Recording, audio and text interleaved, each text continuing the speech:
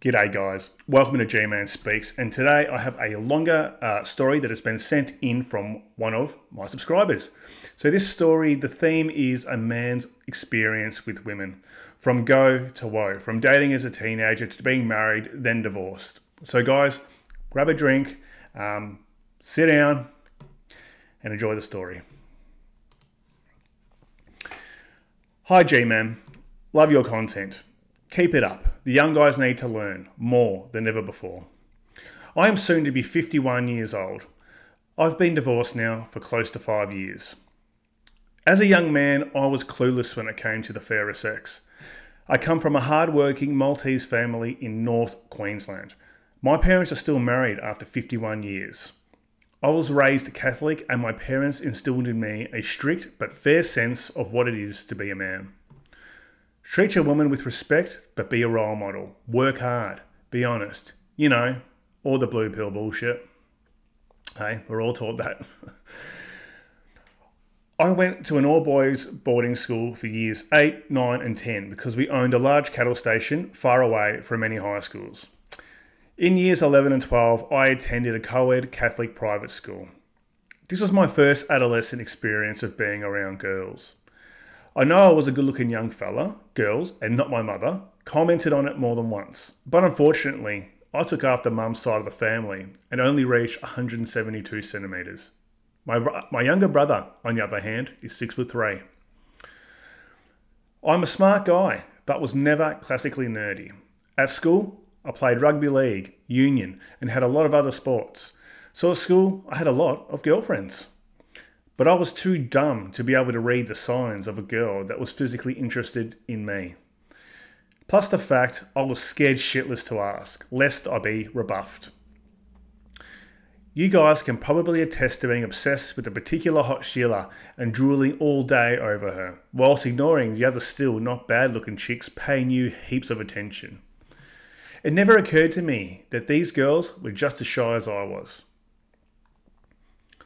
We had our prom in year 12, and after drinking way too much liquid courage at the after party and starting a fight between my footy team and one guy from another school, I got to sweet talking a nice Italian girl that was in my English class.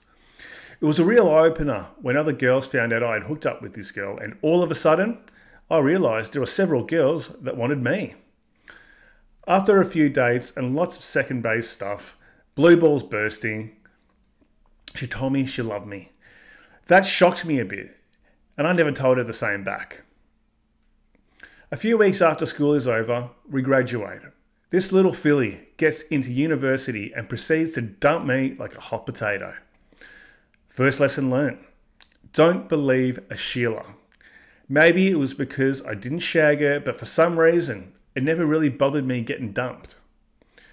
I was, after all, mad on fishing and sports and spent most of my time doing these things in the following months when I wasn't doing my trade as a fitter and turner at a sugar mill.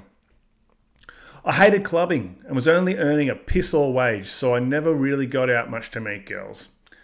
From 19 and 20, I had a few encounters with some questionable monsters, not wife material, but I clearly remember thinking that I wanted to have kids early on in life and time was of the essence. I had finished my trade by 1995 and started working at my father's business as a machinist. There was this girl I'd met a couple of times after school that was going out with a total wanker that I had known in boarding school. She was gorgeous, petite, and Italian. The only 3 criterias I had as a prerequisite, and she was my age. I don't mow other people's lawns, so I didn't ever give her the impression I wanted her. Then I found out she had gotten engaged, but she had broken it off a few weeks later. I thought, okay, wonder what happened there. Anyway, I bumped into her at the clubs a couple of weeks later. She was always pissed, 2-pot screamer, and all over me and any other guy within a 10-foot radius. Red flag guys, red flags screaming at me. I kind of ignored her at first, but I gave her the full body hug, feeling the good bits, weighing it up in my mind.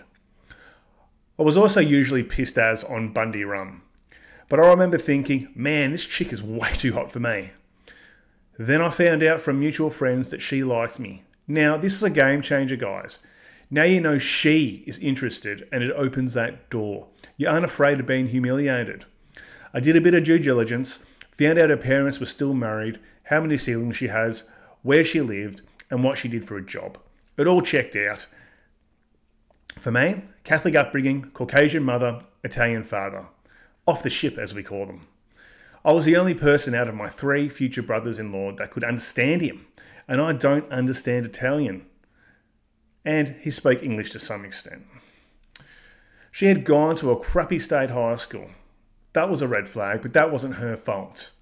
She had gone out with a few blokes, so more than likely had a bit of baggage already. But then again, nothing like today's standards. I cold phoned her one night, got the mother on the phone and asked for this filly to talk. She answers and remembered me, thank Christ, and I asked her out on a date. Nothing fancy, just a local bistro meal and to see the bad boys at the flicks. Good old bad boys, mate, you're going way back in time here. She didn't wear anything slutty, which was good. Plus, I had her dimensions memorised. We got on like a house on fire, kissed her that night, and it was pretty much we were a couple the next day. I know, weird, hey? I never even entertained the thought she might be stringing other guys along. As it turned out, she wasn't, so I dodged a bullet then. In hindsight, it would have been better to cop that bullet between the eyes then. I found out later that some fat ugly prick that went to school with her reckons he nailed her when she was clubbing. So pissed or spiked drink or both, who knows. These things happen, I guess. She wanted me from the moment we went out, so I just thought, fuck it, she is mine now. Beginneth the nightmare. By the way, guys, I did pay for the meals and the movies. Call me a simp, but I'm a traditional guy, and this was 1995. Not a simp at all, mate. In the following weeks, we were inseparable. I would go to her place after work at about 6 and get home at midnight. It was exhausting, and this was before the smashing started. I put my trusty Holden Commodore VR sedan to good use that year, as you can imagine. Her having an off-the-ship, God-fearing father put the shits up me, ever getting caught with his daughter doing the wild thing at her place. Her mother caught me using the fingers on some southern exploration one time, but she just went bright red and walked out of the lounge. We'd been dating for about 10 weeks when I started to notice some really bad insecurity issues with her. When we were out, if another girl she perceived as being hot was near, she would get stuck into me about looking at her. I couldn't understand this because as far as I was concerned, why would she give a fuck? I was rooting her and giving her the attention she wanted in every possible way. Then it got worse. I loved The X-Files, which had been on air since 1993. The lead female actress in The X-Files, Agent Scully, played by Gillian Anderson, is a pretty smoking redhead. Mate, you like your MILFs back then. So this girl of mine starts up about me having the hots for Agent Scully, and then I get banned from watching it, well, in her presence anyway. It was pathetic. If a naked chick in a sex scene appeared in a movie we were watching, she would try covering my eyes. What the F? I even had to ask a hot sales representative to stop coming to my dad's business. We would order by fax, I told her. I had never been exposed to this type of jealousy. Wasn't I supposed to be jealous of all the fuckwits trying to cut my grass every time we went anywhere?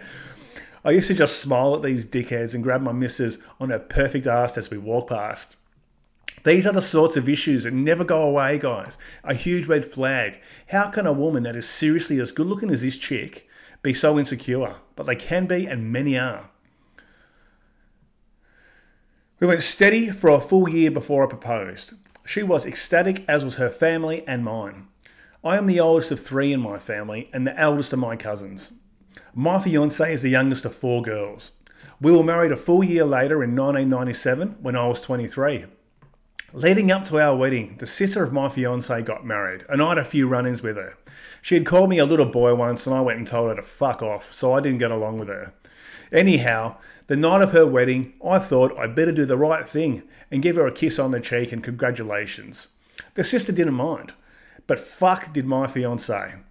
Huge fight later, I was hyperventilating with the effort I had to debate my fiancée about why I had the audacity to congratulate my future sister-in-law for getting married. The night before our wedding at the rehearsals, my fiancée was being weird and cold. After the rehearsals, I find out why.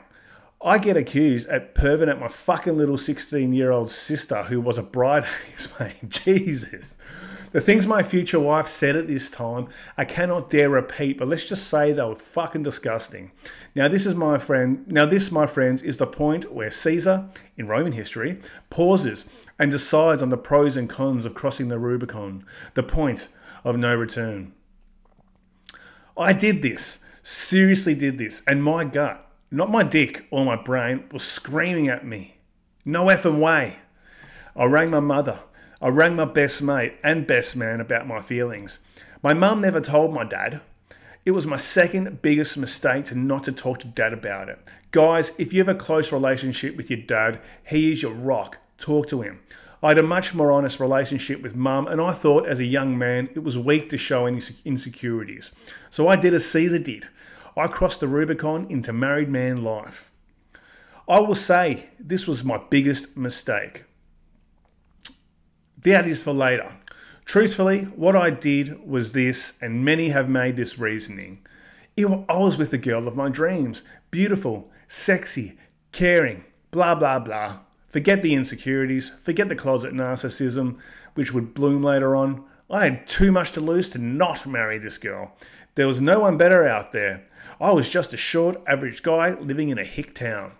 It would get better when I make an honest wife out of her.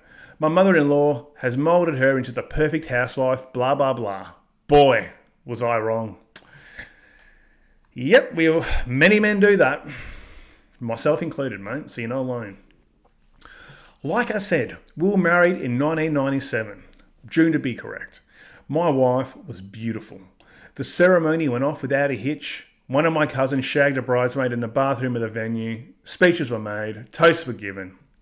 Most people there don't give two fucks, and both our families pay shitloads for them to eat and drink and be merry. I remember saying my vows and fully meaning them.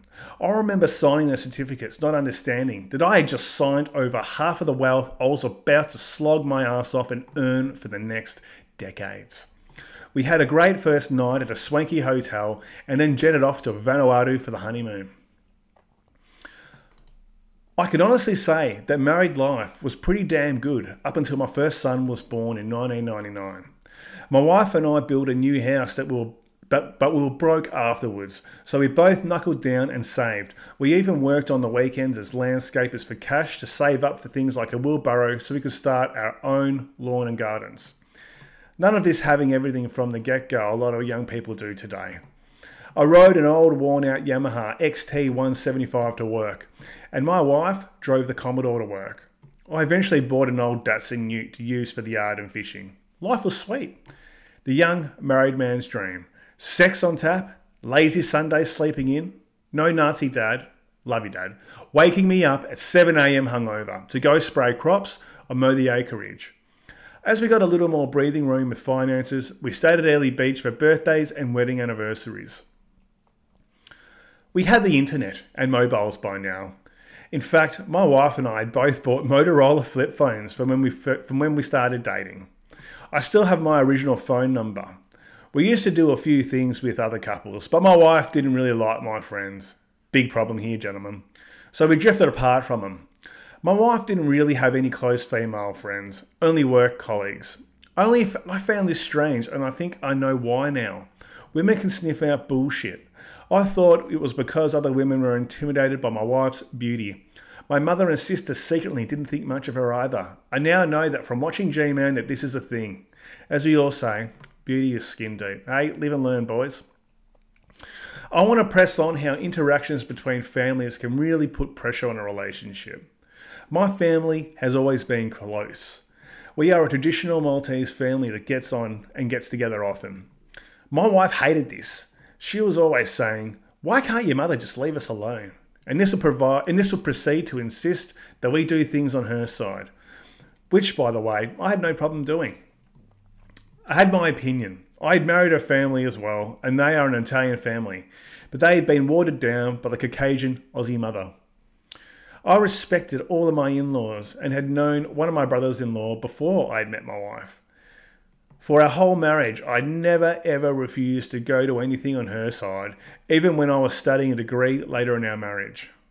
Unfortunately, this was never reciprocated with my family, and I started to strain my relationship with mum and dad, and eventually my little sister, who I was really close to. When the children arrived, things went to a whole new level. My parents could only come over at certain times. Nobody could be sick, bullshit after bullshit excuses.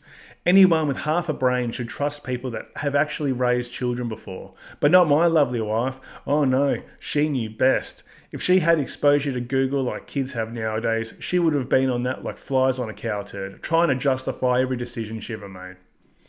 It was pathetic. Caused a lot of grief between me and my family and caused fractures in my marriage. As the children grew, birthday parties with perceived schoolmates always warranted a big over-the-top party, but the gathering with the family was non-existent or a small affair. I hated having to find room for all the $10 Chinese crap the kids would give us in presents. Christmases were the worst. My family, as we all got more wealthy, would go away to Airlie or Hamilton Island for a week every second Christmas. We never ever went on these. My wife always put her foot down, and we would either do our own thing or go to her side just for the day. My children never had the exposure to their first cousins or paternal grandparents that they should have had because of this. It is sad. I had a brother-sister type relationship with all of my first cousins, and we are all good mates today because of our great parents. In effect, my wife used our children as leverage against my family. In my opinion, this is a common theme with many, many women. Children grow up to be adults and they eventually understand the ramifications of this type of coercive control. This behaviour was what drove me away from her in the months leading up to our separation. 17 years go by quick as a flash. Our children, 2 boys and a girl, are 19, 15 and 13. She decided that a vasectomy is the best family planning tool, and so I got nicked. Don't do it, guys. It fucks up your libido. We have been running our own business since buying out my parents in 2005 and are worth north of $2 million. Money is no object to my wife now. She spends and I work and work. I am in still good physical shape, mostly because I am a tradie and work hard, usually 10 to 12 hours a day. My wife isn't a fat ass. She has had 3 kids, but she hasn't looked after herself and only eats shit food, so she is starting to get a bit chubby. It doesn't bother me. We still have a bit of bedroom action once a week and always try really hard. I've already discussed the division between my family and my wife, and things have gotten much worse. The mental anguish is starting to bite here. I start to dread Christmas starting around October. I've become a shell of my former self. I started studying online in 2012 with a mechanical engineering degree, so my time is taxed to the max. I work and get no respect from my wife except things like, your employees do all the work and all you care about is money, while booking another $25,000 holiday. It is rich, mate. I come home and I find my kids hungry. No meals ready. Luckily, I've learnt to cook out of necessity, so I can whip up spaghetti pretty quickly from scratch. I run my children to dancing and gymnastics after work. Sometimes I get home at 8 p.m, shower and study until midnight, usually falling asleep in front of a recorded lecture. At this time, I am conscious of the torment my actions have on my wife. I ask her to watch an episode of a favourite show she is watching now and then. I am put to the sword and forced to watch Orange is the New Black. I am noticing, however, the women I love drifting away from me. I'm just a doormat now, the provider of a gravy train. I start to realise this and imagine another 10 years. Little old me being scolded by a big fat Italian wife shopping as I shuffle a few paces behind her mumbling, "Yes dear," as she tells me to wait outside the shops. Fuck that. Where are my balls gone? On weekends, I go alone to our beach block an hour north of our home. 5 acres right near the beach. I've bought a large fishing boat. My mates and I use it sporadically, but I bought it for the family. My parents have been to the beach block once. None of my siblings have for more than a day. My wife would never agree we should have Christmas as a family there, even though it had heaps of room for caravans and we have a huge veranda for the meals. I'm getting it ready for sale. My wife wants to send our second son to a $50,000 per year school in Brisbane because he is good at sport. After many weeks of fighting, I stupidly agree.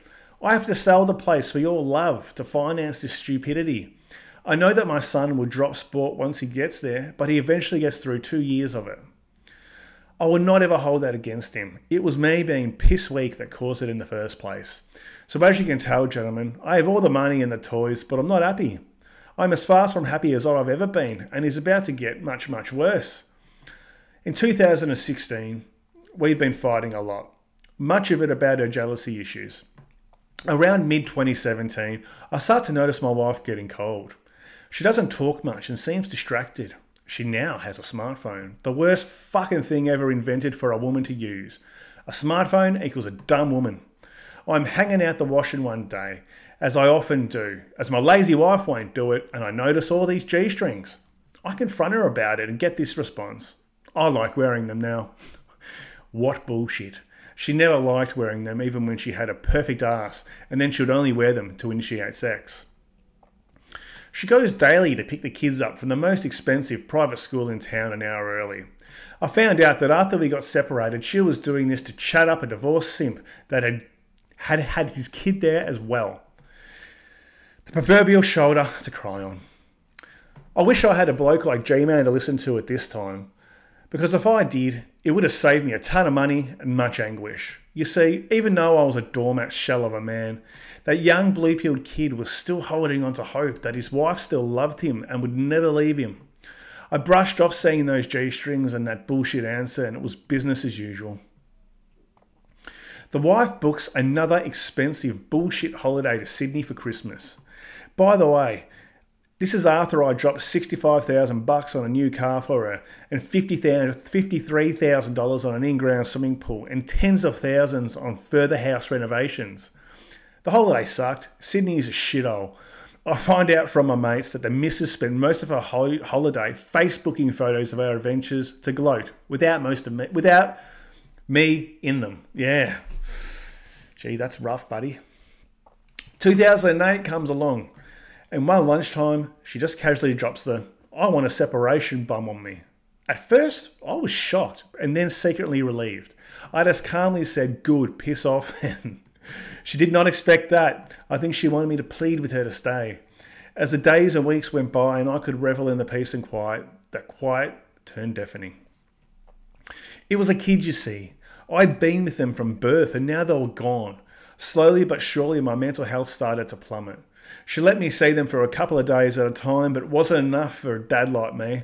I tried to be stoic. I ran my business. I smiled and spoke to people as I always did, but inside my mind was a cyclone. I started to realise just what was at stake, and unfortunately for me, I decided that I did not give two fucks about the wealth my two hands had created for us. I just wanted my family back. Once a solicitor, lawyer, shit started to turn up, I really cracked. To me, it was abhorrent. I hate family lawyers and always will. I put my head in the sand and refused to engage anyone about the shit. As most of your viewers that have gone through divorce court will know, they are absolute pricks. Vultures circling a dead carcass that is your marriage and your life. Yep, been there, buddy. I've been there. I can tell you all about it. They were both in on it. My lawyer and hers. They see a huge asset base and decide how to screw you over. This was before I had any idea of the bias towards women. Rational me thought, well, she left me. She never worked. She didn't contribute to our wealth by working. I paid both of us the same wage from the company, even though she did nothing in the company. Her super was equal to mine. All of this does not mean shit. Is 50-50 is the best you will ever get. As for the children in custody, that's a whole other shitstorm. I fucked that all up and I'll tell you why. Guys, don't for a moment think you're invincible. Your thoughts can bring you down and fast. For me, once the shock had set in and I realised what my future was going to be like, my mental health deteriorated rapidly. My main reasoning was that I was a failure, a loser. I lost a good woman. I know what you're all thinking. I miss my kids. I miss my wife. My mates, seemingly sympathetic, don't really give a shit. I made a critical mistake in not confiding in my parents about how I felt, especially Dad. He would have rationally pointed out what and why, and I think I would have been okay. But I'm a man. I have to deal with demons myself. Big mistake, guys. The S word started to creep into my mind about 5 or 6 months before I actioned it. Mentally, I was exhausted. Probably a combination of the study, business, and my obsession with going on a 7-kilometre run every afternoon after work with my dogs. These runs helped me to process a lot of things, but the most important thing it did was prepare my body for the shitstorm I was about to wreak on it. I had started to clean out the house when the missus fucked off. Cleaning out cupboards filled with shit we never used or needed. Kids' clothes from when they were babies. This woman had no bloody idea how to run a household. I'm ashamed to say this, but this is when the tears started. Memories, emotion. God, it sucks to be a human sometimes. I cried the whole time I was doing this stuff. I have this huge fucking house full to the brim with shit I no longer wanted or cared about, and I have to clean it out.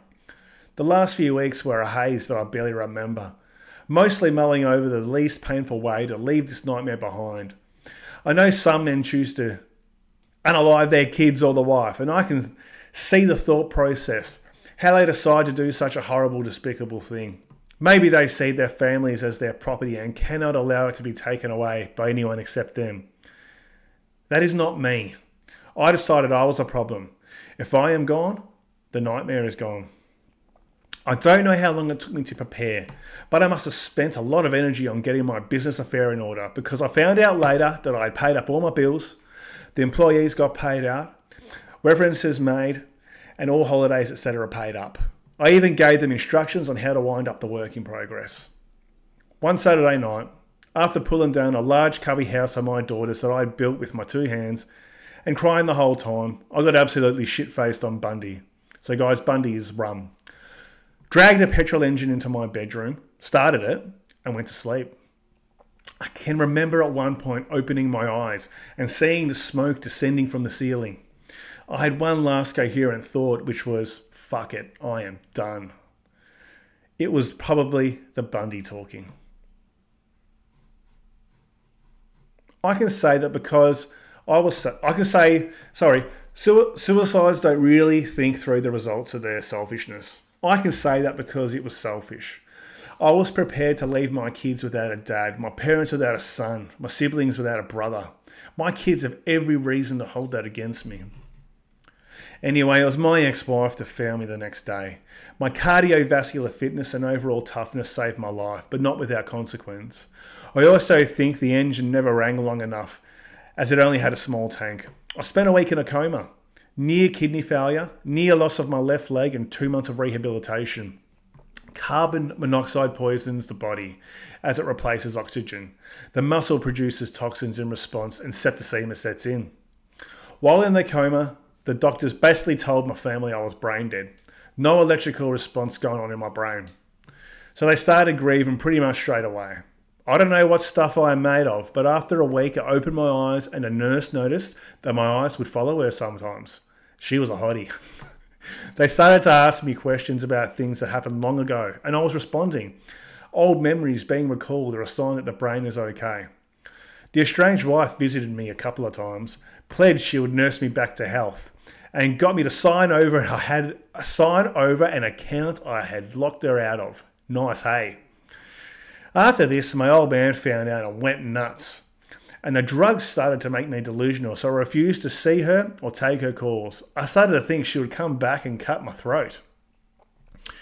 Morphine is a bitch. A psychiatrist didn't diagnose me with any long-term mental issues like bipolar or even depression. This is why I wanted to tell you this part of the story. You can be mentally healthy, but an event like this can turn you suicidal. It's nuts. The more I watch the red pill stuff about the way women manipulate men, the more ashamed I am of myself and my actions. My wife was just another woman. Millions of men, just like me, go through the same shit day after day. Some try to die and succeed. Some live like me. Others handle it as a man should. I'm handicapped for life now. No more running for me, and for what? But luckily my intelligence never faltered. I could be a drooling vegetable, a burden to my family, but I survived and I can tell you my story. I had to go through the divorce crap after I got better. My ex-wife didn't want to be divorced from me. She wanted me to keep running the business and paying her a wage. The nerve of this bitch. She wanted the gravy train to keep chugging along. The lawyers got fat and we got fucked. I lost any custody of my kids because the courts used my life attempt as proof I was a menace to society. I lost my guns, I lost many friends, I lost my business and my property. There was a silver lining though. Getting rid of all that material crap was like lifting a barbell off my shoulders. I have zero debt now, and even though I'm still paying for my kids' university living on campus fees, I can live relatively cheaply. I've always been good with money. My body is destroyed, so I cannot do the physical labour of my youth, but I'm using my entrepreneurial skills to help others. I love teaching young guys trade skills, and now I'm teaching them about the trappings of women. Thanks to the online community pointing out the entitlement of modern women, I am much wiser. If I was in my 20s now, I'd probably despair, but having that knowledge might just have saved me from marrying the idiot I did. There will come a time where a man finally decides to give up women. It is liberating. I tried online dating a couple of years after my divorce and the pandemic. My small town isn't a very big pond, and the fish are of low quality. I nailed a few monsters even with a handicap, so guys, it does work sometimes. Honestly, women over the age of 40 just do not do anything for this old dog anymore. Maybe the vasectomy was a good thing. Sex drive can be the overriding emotion of a young man. Believe me, I know. But the post-nut clarity when you are with a monster really clears up your thoughts. I come home now after a 12-hour shift, watch a bit of G-Man, have a shower, cook a feed, and set out on the deck with a Bundy, and all of it in silence. No nagging. No justifying my existence to a selfish, material, obsessed, narcissistic bitch that only cares about money. Happy wife, happy life is for chumps. Happy wife equals a downtrodden doormat man. I am glad that I saw my life was going to end up like, even though I still couldn't let go after she left me. Longer way around, same result. G-Man, I know this is a long-winded story, but it has really helped me to put it in text and give you some perspective from another man that was nearly unalived by being in a failing marriage. I am thankful for my 3 kids. They are all smart like me, and I'm already imparting your wisdom on my 2 sons, 25 and 22. Good stuff, mate. My dad has been exposed to much to the ex. I just hope she doesn't wind up like her. Sorry, my daughter has been exposed to much of the ex's behaviour, and I just hope she doesn't end up like her. One thing I never mentioned was that my ex-mother-in-law is very much the same as her daughter. I noticed from very early on that she would belittle her husband in front of everybody. It was honestly fucking terrible behaviour, and guess what? The daughters are all the same. They have no respect for their husbands. So she keeps him on anti-depression drugs, and he's a shell of his former self. That would have been me at 55 or 60. My ex also gets married soon to that simp that she met at the school that I mentioned earlier. I pity that fool. That's the end of the story, guys. Thank you very much for writing that in. It must have taken a lot of effort to write that down. It was very articulated, and I think there are a lot of themes here that men will really resonate with. Guys, if you have any comments or similar experiences, put it in the chat, put it in the comments, and thank you very much for watching this far.